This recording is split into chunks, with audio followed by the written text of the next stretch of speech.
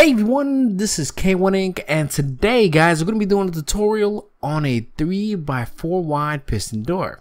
Now right now we're on the inside guys. When you hit that button, the doors will open up beautifully, and once you get out it will close right behind you automatically. Now with this kind of door I want to add a bunch of security features to make sure that you can lock it from the inside and out safely. Because last thing you want is somebody to come in and rob your stuff. Now, what I'm using as my personal key is a poppy flower. Now that light's off and the door, believe it or not, is still unlocked. Now when you put the stuff in the dropper or the key you want to use, it's going to shoot right back and that light will turn on to let you know that the entire front door is permanently locked. So no matter how many times you press that button, nothing will happen. Now say for example somebody tries to be slick and put a whole bunch of items hoping that it might unlock the door. Nothing will happen unless you have that specific key. And I even added another dropper on the other side, which is a complete fake to throw people off as well. See? And it still is locked. Now once you put the key back in of whatever you're going to use as the key itself, it's going to shoot right back, the light's going to turn off, and it's going to let you know that the door is now unlocked. So when you press that button, you can go right through it with no headaches. See? It's a great security feature. Now you can even lock it from the inside as well. So no matter what, the door is completely locked and you have these awesome security features to make sure that no one comes in and out while you're doing things. So let's go to the other side. On the outside, I'm going to press that button. And because we locked it from the inside, you can see right away, guys, nobody is coming in. See? Now, once you hit that lever and you press the button, now the door is completely unlocked. Perfect. Now, enough talking. Let's get right into it. Now, the cobblestone represents the outside, the wood represents the inside, and that little andesite in the middle represents the door itself. Okay, so remember, it's 2 blocks away from the wall from the outside, 1 block from the inside. You see? So make sure you pause that video part and get all your dimensions. Perfect. Remember, that represents the actual door itself. Now you're gonna place the block right there on the inside part with a redstone torch. Then you're gonna place 3 rail activators right across because they're really easy to make, and that's why I'm using them. You can even use power rails if you want to. Now place 2 observer blocks like so, 1 on each side,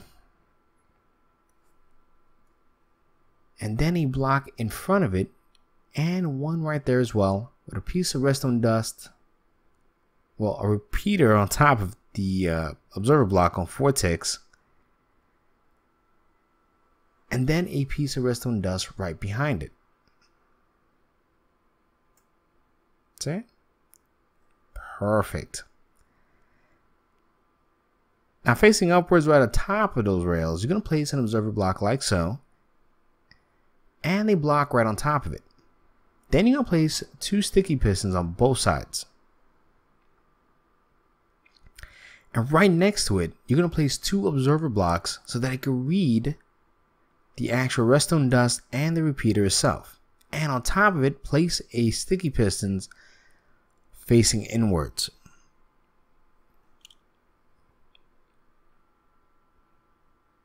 Now place your block right there with a sticky piston like so, and 2 more on top. And on the opposite side, guys, you're going to repeat the same exact thing. So place 2 sticky pistons, or 3 in total. Delete that block underneath, and there you have it. You should have this kind of symmetrical pattern. Place your block right there. Another piece of redstone dust. A block parallel to that redstone dust with a redstone dust on top of it. And at this point, guys, you're going to place a slab right there. 1, 2, delete that one. A block right there on top of it. A slab on the side. A block on top. A slab on the other side. Block on top. Another slab. And another block right there with a slab.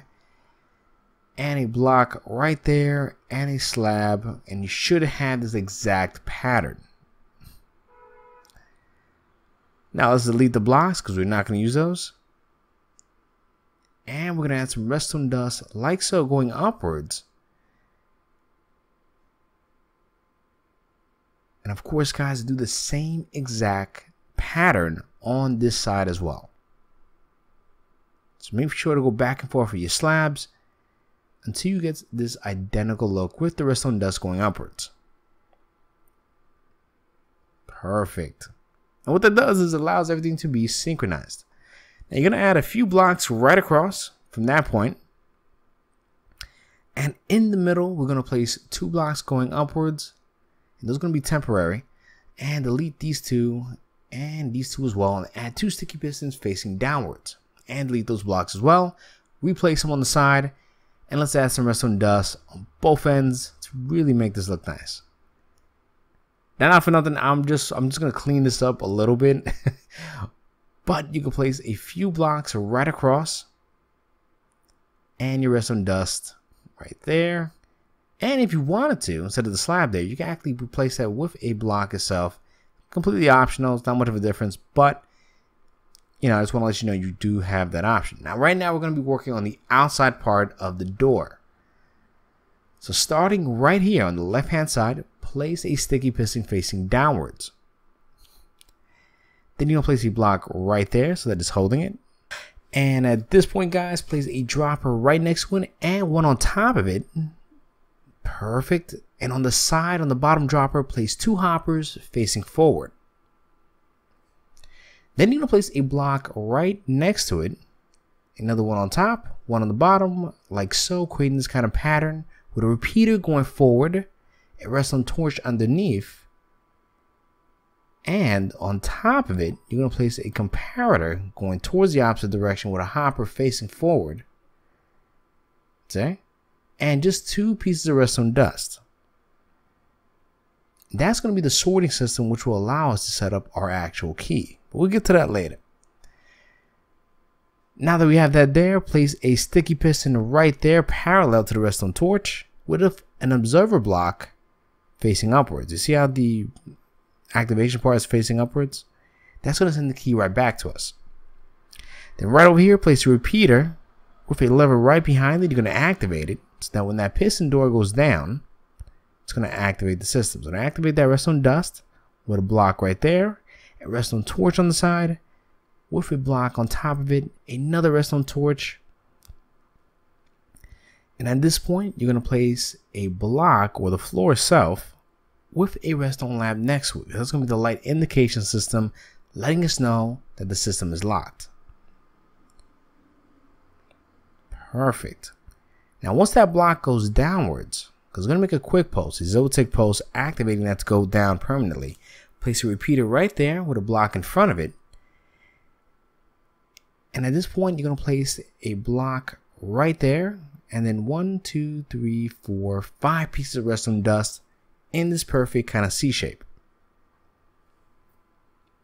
Fantastic. Now, starting on the sides, guys, you're going to place a regular piston right on the side or in the middle of each piston.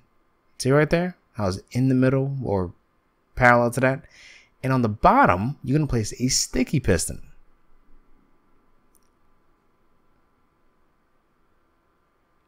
And on this side as well. And right there. Perfect. Now, right now, we're on the inside part of this. And I want you to place a block right there. Another one like so. And you're going to add a redstone torch with a repeater going forward. And that's going to be our locking system for the inside. Place a block right there. And then you're going to place a block there with some redstone dust, a slab right there on the side.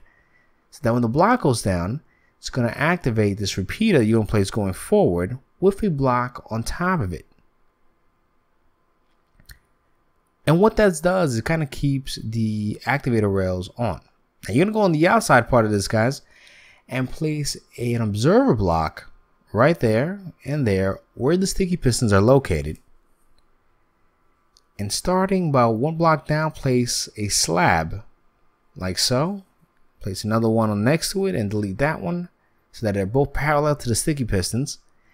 And you're going to place a repeater going forward on 2 ticks.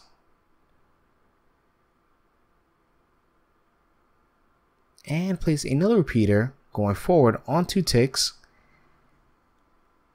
And you're going to place a block right there and there as well, with a comparator going forward and one going on the opposite direction with 2 pieces of redstone dust on both sides. And what we're creating here is called a timer, a clock timer, or a comparator timer. Now we're going to place a block on top so that when that goes down, and this will allow us to basically open the door long enough for us to go through and close it. Now starting on the inside, guys, on the same side, you're going to place a redstone dust going forward towards that block with a redstone torch. Hope you guys caught it. That was on the inside part of the same side.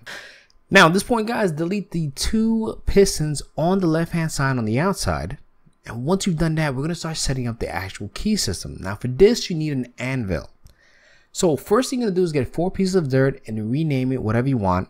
And you can also get 19 pieces of whatever you want to use as the key itself. Okay, I'm using 19 poppies. You don't have to rename it, but if you can also rename that. And I'll show you exactly how to set up. Now we're going to put 4 pieces of code for dirt. We're going to put 1, 2, 3, or whatever the case is, and 19 of the actual poppy seed. Now I'm using poppy as my key, but like I said, guys, you can use whatever you want to use. As long as you have about 20 pieces of it, you're good to go. Just make sure you rename that as well if you want to be more specific about the key. Now on top of here, guys, you can add a dropper, a chest, whatever you want to use to drop your key in, so that you could create this effect so that it could go in that hopper and unlock and lock the system. So like I said earlier, guys, you could also rename the actual key itself. Now on the side where the regular pistons are, place a redstone lamp on each one with a button of your choice in front of it. And on the left hand side, you're just going to add a lever. And that's on the inside part. See? Fantastic. This really comes together, guys. Now at this point, you want to place a block there and delete that one. And put a 4 wide by 3 high block setup of how you want your door to look like. Fantastic. Now right on the inside, you want to place some blocks there because when you open it, you don't want anything to look out of place, and so that it could all look flush and perfect. Now at this point, you're going to place a few blocks right on the side. And we're going to try to decorate this as much as you want. Now at this point, the design is complete. All you have to do is really decorate it and incorporate it to your style. So what I did was I added a few blocks over here to kind of cover up the floor, make sure I didn't cover up or interfere with any of the pistons, and really just make this look as flush as possible. See? Perfect. Now, once you've decorated the outside to your likings, you're going to go on the inside now. And at this point, really take it to that next level, guys. Really make this look beautiful. I mean, really just go all out. And you're going to really make this flush, and design is complete and you're good to go, guys. Anyway, I want to thank everybody for watching. Remember to please leave a comment and to click that subscribe button if you want to join. Thank you.